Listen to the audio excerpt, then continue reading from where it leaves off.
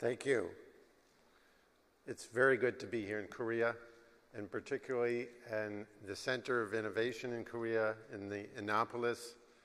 And I just want to begin by thanking the organizers of this conference, the ICIC, and all the distinguished participants, and in particular, Dr. Young-Luk Yoon, who, as he said, translated the book, and without him, none of us would be here listening to the story of Startup Nation, and none of you would have read this book in Korean. I'm very excited that so many of you have read the book and that the book has shown such interest in Korea. As I said to Dr. Yoon, this was an exciting prospect for me from the beginning. I want to talk about the book in terms of 3 words in the title. The title of the book, of course, is Startup Nation, the story of Israel's economic miracle. And the 3 words are startup, story, and miracle. Now, what do we mean by startups? Israel, of course, has more startups than any country in the world outside the United States, in absolute terms. Of course, in per capita terms, Israel has by far the most startups of anywhere in the world. If you look at all of Europe, Europe produces about 600, 700 startups per year, high-tech startups. Israel alone produces about 500. There are about 700 million people in Europe, about 7 million people in Israel.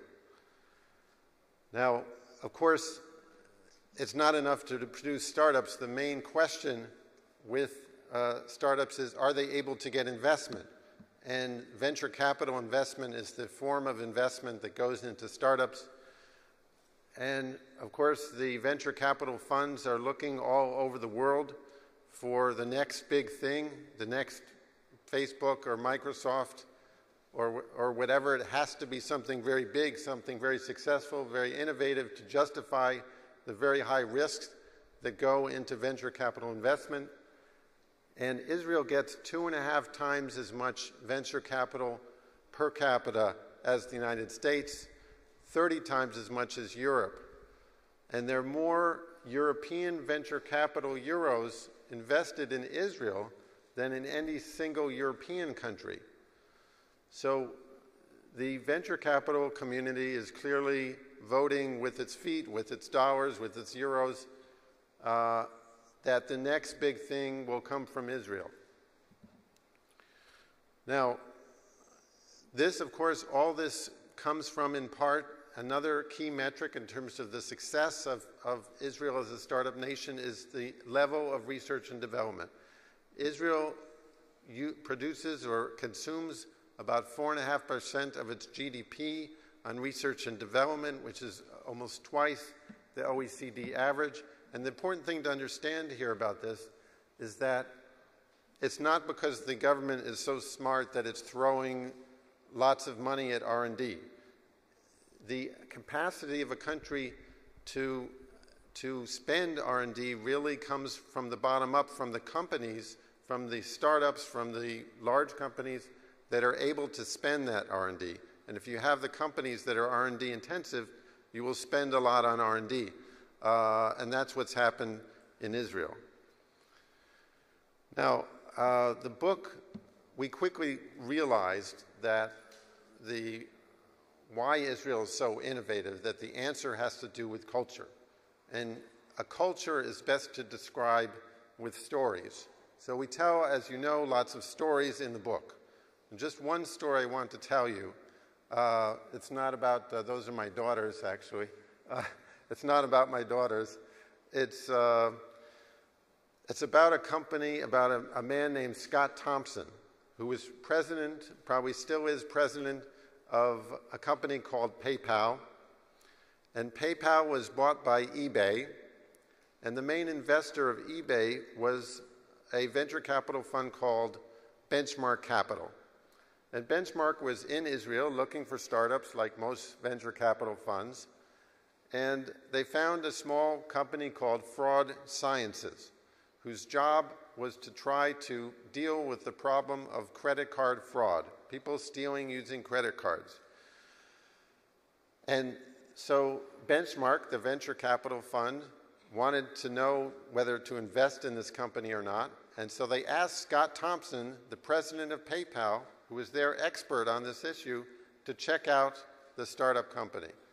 So Scott Thompson was meeting with a young man from Israel named Shvat Shaked, and he asked the young Israeli, "What is your big secret for beating credit card fraud?" And the young Israeli said, "Well, I was in the military like most Israelis, and our job was to try to track terrorists and other bad people over the internet. And we had a crazy idea. We thought maybe that terrorists and other bad people don't leave so many traces of themselves on the internet. They don't leave a lot of usernames and passwords and all that kind of stuff because they're using fake identities or whatever. And good people, normal people, they leave lots of stuff on the internet, usernames, passwords, all kinds of things without trying, without meaning to. They leave lots of things on the internet. So you look for all that stuff and you've got good people. If you don't find it, you've got bad people, and you've solved the problem." And right now, Scott Thompson, who's a busy executive of a big company, he's thinking, "I can't believe I'm sitting here wasting my time listening to this kid talk to me about terrorists and good people and bad people, giving me this story." But he decides, okay, he has to continue with this, and he says, "So how did you do with this scheme of yours?" And the young Israeli says, "Well, we've been through 50,000 transactions over the last 5 years, and we only got 14 wrong." So this is mildly interesting, but not relevant for a company the size of PayPal. So Scott Thompson gets an idea how he's going to get rid of this kid. And he says, "Okay, I will give you 100,000 transactions that PayPal actually processed, so we know how they turned out. And you take this data and you see what you can do." So Scott Thompson thinks he's never going to see this Israeli again. It took him 5 years to process less than half that. So he thinks that's it, goodbye. But Shvat Shaked, the young Israeli, goes back to Israel. And a few days later, Scott Thompson gets a 2-word email back. "We're done." They'd gone through all the data. They'd sent it back to Scott Thompson. And Thompson gives it to his top 50 PhD engineers in the company. And they're pouring through the data. It takes them a week. By the end, they understand that on the data that PayPal had the most trouble with, fraud scientists had done 17% better. And this, of course, is a game changer for an industry like this, a major breakthrough. So Scott Thompson goes running to Meg Whitman, who was then head of eBay, and says, "We can't let Benchmark invest in this company. We can't let anybody else invest. We have to buy this company." So they make an offer of $80 million. A few days of negotiations, they agree on $186 million. And the next thing you know, Scott Thompson finds himself on an airplane to see the company that he bought. Of course, he'd never thought about Israel before. He probably never met an Israeli before this. And now he's flying to Israel.